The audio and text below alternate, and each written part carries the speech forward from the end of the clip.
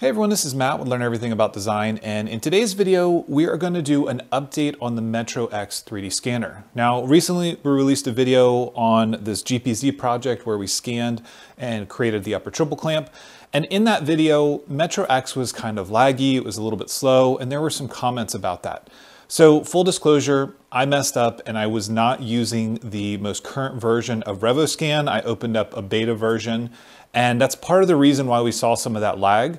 So today in this video, we're gonna go through, scan the same object again, and we're gonna use the updated version of Revoscan. So the updated version of Revoscan taps into the GPU, it cleans up some of the noise that we saw on the screen, not all of it, but most of it. And there are just some performance boosts all around. So it does work quite a bit better than it did in that video. So in this video, we're gonna focus on just laser scanning, just the top of the triple clamp for the video, and we're going to do the cross line as well as the parallel line so we can get a sort of a performance baseline. I'm not going to speed anything up. I'll try to talk during the whole thing so we can get a sort of a real feel of how this works. I've already pre-captured the global marker file. So we're going to go ahead and do a cross line scan. And we're going to be using the global marker that I've already captured with everything that we see here. Pretty much the same as we did in our GPz video.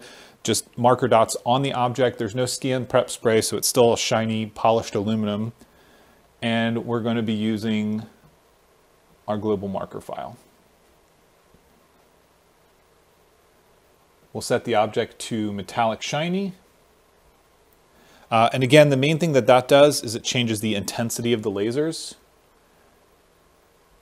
And then we can start our cloud scan. Now, I've got it set to 0.4 millimeters.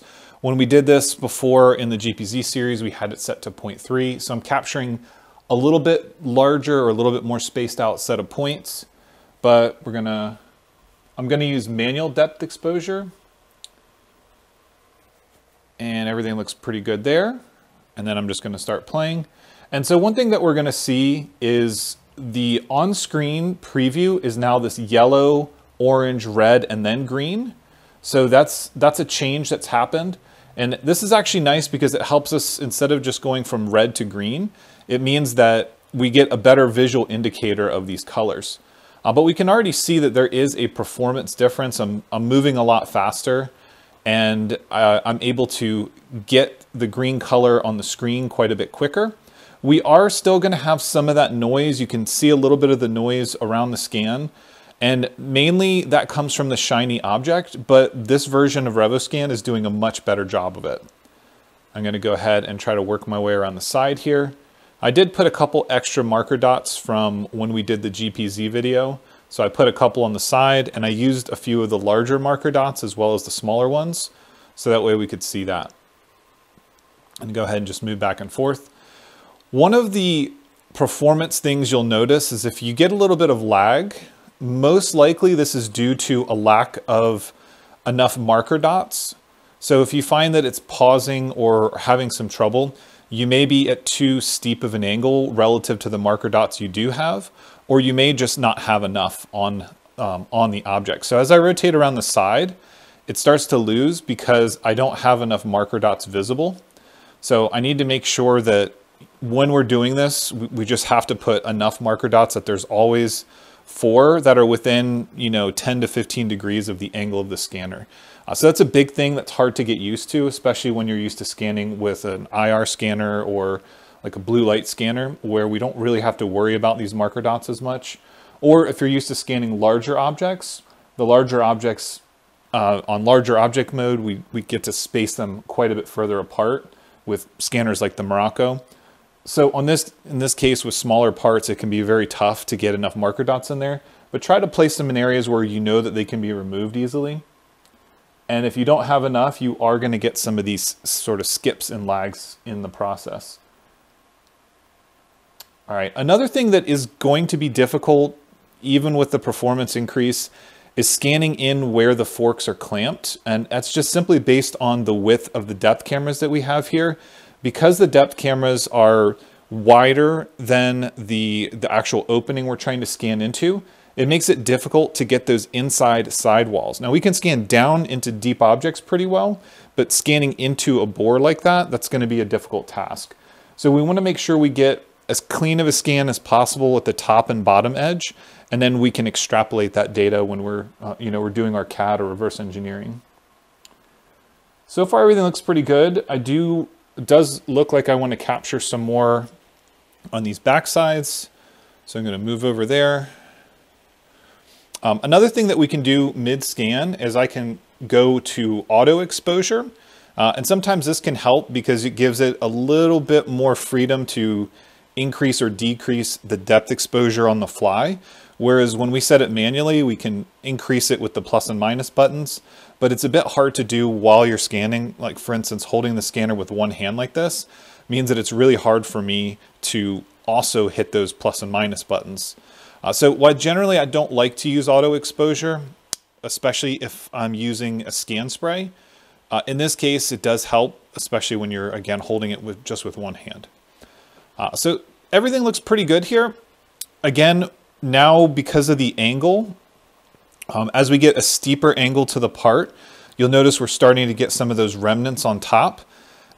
When we were scanning in more of a perpendicular orientation, we didn't really have that problem, but now we're starting to get a bit of those remnants floating above. Let me go ahead and pause this, and we'll take a look at the scan. So performance-wise, we captured more data a bit quicker. You can see I'm still missing some areas maybe on the right-hand side there, but we definitely captured more data. We captured it quicker. And there's less of this sort of like having to move slowly back and forth over the object. I'm just going to try to round this off. I'm going to go to the side. I may not have enough markers to make this work. Let's see if I can get it. I did put a marker on the side of it. Let's see if I can just capture a little bit more before we call this scan good.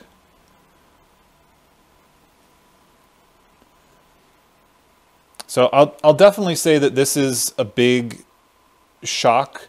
If you're going from, say just using an IR scanner to going to a laser scanner like this, it can be a bit of a shock because the process is slightly different. But I will say that it is not really fair to compare a $900 laser scanner to a $15,000 to $20,000 laser scanner. You are definitely going to see a performance increase if you're using, a more expensive sort of professional-oriented 3D scanner. We're not going to get the same sort of performance out of one that's a sub $1,000, but it is very much dependent on your system. So I'm using a 13th generation i7. The i9s are going to be a bit faster. So if you are looking at a system, that's something to keep in mind, that there is going to be a direct correlation between your GPU, between the processor speed that you have and the specific processor. Now, I'm not going to process this yet. I'm still going to do that at my desktop, but I want to go ahead and do another scan on parallel line, keeping in mind that we're only pulling points back in where the lasers are. So when we had 14 cross lasers, we're going to be pulling more data in than when we have 7 parallel lines. So I'm going to go ahead and start a new scan, this time in parallel line mode. Once again, I need to rotate this based on how I'm holding it. I'll go once again to auto depth exposure. This time I've got it set to a general object, which is going to have the laser brightness set a little bit lower. But with parallel line mode, one thing that we want to be careful with is when we go back and forth, we also need to rotate the scanner a little bit. So we're going to basically manually create those cross laser lines. So you want to go back and forth over the scan, over the object, keeping in mind, again, we're pulling in half as much data as we were with the cross line mode. Now, the main reason that you would want to use a parallel line mode would be to get down into areas or over corners where you had difficulty using the cross line. So again, it is something to keep in mind that, again, you're pulling in less data. You're pulling in about half as much data. So just keep that in mind if you are trying to use parallel line mode over the cross line mode. Personally, I haven't found a really good use case for parallel line mode and just all the things that I've scanned. I tend to go with the cross line mode if I'm using laser scanning. And I would say it's probably about 75% of the time I use full field mode, and probably only 25% of the time use one of the laser scan modes. just really, I don't need the accuracy and precision, like the little bit of a bump that we get from the laser scan, but a lot of people do. It just depends on the size of the object you're scanning. For something like this, the triple clamp, I'm gonna rely on measurements over the data that I'm pulling off the scan. So really the benefit of the laser scan is it's not adding anything. So if it takes longer to scan for me, then there's not a huge benefit. But if I'm trying to get a lot of fine detail, casting marks, or internal features on a mechanical part, then the extra time it takes to scan is potentially a benefit to me.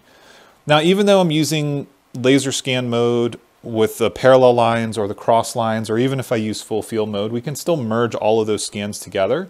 We don't have to use the same mode for the top and the bottom, or we could potentially get one scan of just one side of the clamp, and then we could reuse another side or the full. So for example, if we were missing just some of the internal bore area, we could try to use this parallel line mode and get as much in that area as possible, and then merge that with the other scan. So these are all possibilities, and it just depends on your specific part. So I'm gonna go ahead and pause that. And again, you can see that there are quite a few fewer remnants floating above the part. They definitely have been able to filter that out.